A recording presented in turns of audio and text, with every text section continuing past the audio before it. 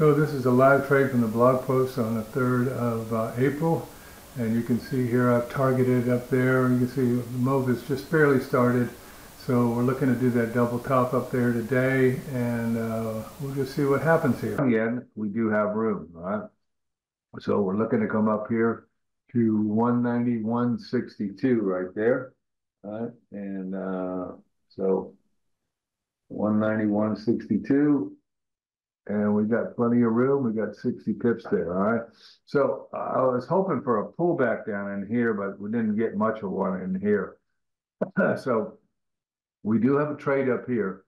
It's not as good as it would have been down here. This would have been really nice if it pulled back there, trade 1 and trade 2. That would have been sweet. But now we don't have that. So now we got trade 1 here and trade 2 here. All right, so you can see we still got a snowman. All right, and we have 55 pips up here. All right, so we would have had about 90 here. So that's pretty sweet.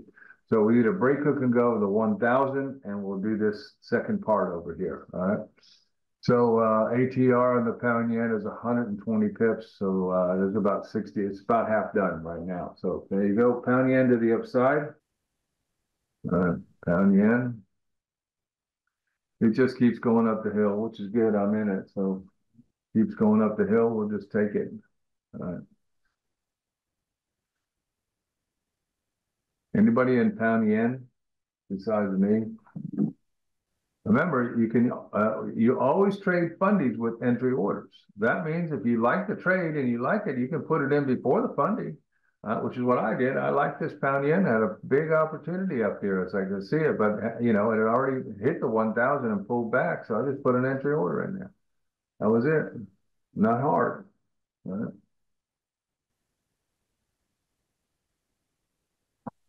All right, we'll see. 23 pips right now. Woohoo! Go, baby, go. Second trade is in. That's not doing well yet. And what did Scott say this morning? All right, see why I had the entry order in. All right, race to the top. Here we go.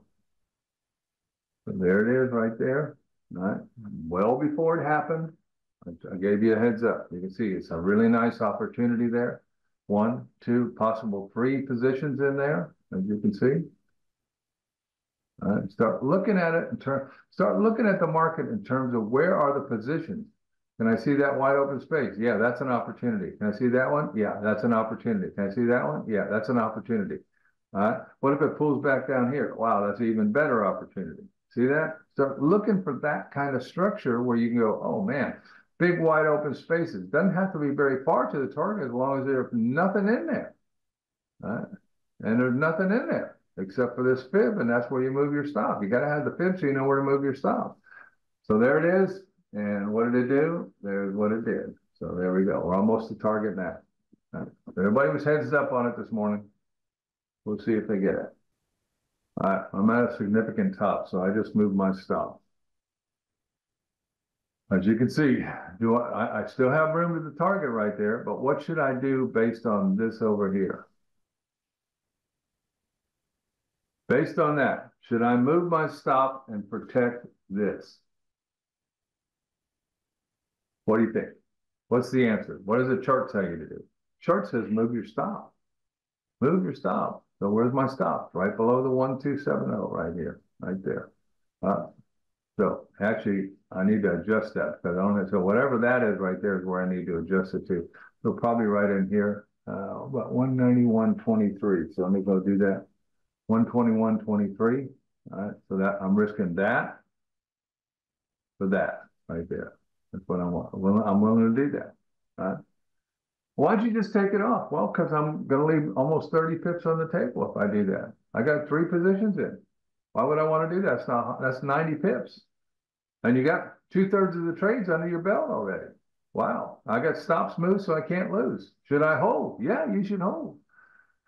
Well, yeah, but why don't you just put it in the bank? Well, because I have a large candle here. That tells me there's lots of participants here. Don't give up. Now, if all of a sudden it starts, the next candle opens and the next candle opens and they start looking like this, right, like that, instead of like that, right? If they look like this over here, then what I'll do is I will take off the 2/3 position here, right there. I'll put that in the bank and I'll hold trade one for there, right? With a stop, right about here, right there.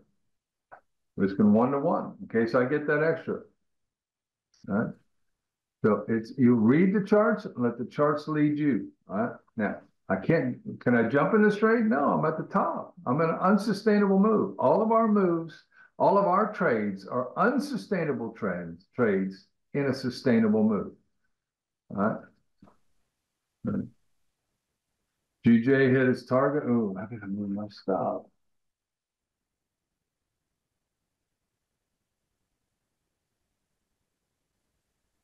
All right, we got a stop move, holding on. There it is. Pretty nice when it does exactly what you say it's going to do. Yeah, I'm going up here. That's what I'm doing. Well, Scott, how did you know that this morning? I didn't know that. The chart told me that. All right. So what's the chart say? The chart said, all right, this is what we're going to do. We're going to go up to there. All right. We got to break it, break hook and go. We already took out the 1,000 to the pip. All right. So that was what's left. There's about 65 pips there. I'm currently at 50, 56. So I got all but 4 of them. So not too shabby. Right. You see there's a top here. That means there'll be a top here. So that's why I got to move my stop, because I know I'm not only at the ATR target, I'm at a top. Well, why don't you take it off? Because I could break up through here and go to 2.618 with 3 positions in there going 45 more pips. That'll make me another 130 pips. Am I interested in that? I'm interested in that.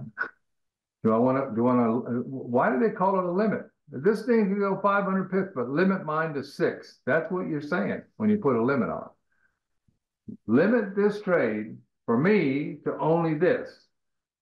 That's why it's called a limit. And a stop is called a stop. Is if it goes against me, stop me here. Stop the loss. Stop the bleeding. Surprise, surprise. Got a wick, see? So that tells me, hey, it might be over. And this is what I planned. See, I'd already planned it to there. Now, confirmer says stay in. All right. So now I got a little candle here. If I get another little candle here down here in a 10-minute chart, it tells me, okay, take the 2 positions you got and put it that are the last 2 positions, put them in the bank, hold trade 1, which you got down here, hold trade 1 in case it breaks up here. That's what it tells you. All right. Now, 1 candle's not enough. All right. Another candle this size, I bank 2. All right. So how long I got to wait for that? 10 minutes. I'll know what to do in 10 minutes. And you see, they're exiting. That's why we got a wick there. They know where that line is. They knew that. All of them watched my blog this morning. There are 35,000 people who watch me every day. What is that silly stuff? Pretty trade. It's really pretty. I like it when they do that. There we go. There we go. What does the chart say? The chart says, it's a pretty good trade. Did you trade it? See, now, here's the best thing you can do. If today you did not trade the pound yen, but you saw it go right to target, you had a heads up on the blog, you go, okay, what could I do? How could I have traded this? Because I didn't trade it. And why didn't I trade it? And so you go back in time and start looking for the clues. The clue is we got a flag pattern right here. Then you got a break hook and go right there. Then you easily went right to the fib target and broke there. That's trade 2 up there, right there. Right? And trade 1 is down here, right there. Right. What does the chart say? Yep, it's going up, it's going up, it's going up. So there we go. Finally got one to go to target in class. I'll get to do a video finally. Man, I haven't done a video in a long time. But you can always learn from a trade. Even if you didn't trade it, you can always learn from a trade. Gee, I wonder if Scott had the right fibs. You think Scott had the right fibs?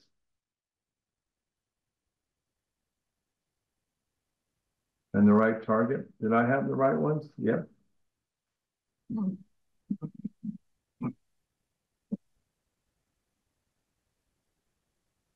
So Why is that important? Because when you start to see that the currencies are respecting your lines, that means that you have confirmation that you have the ability to find their lines.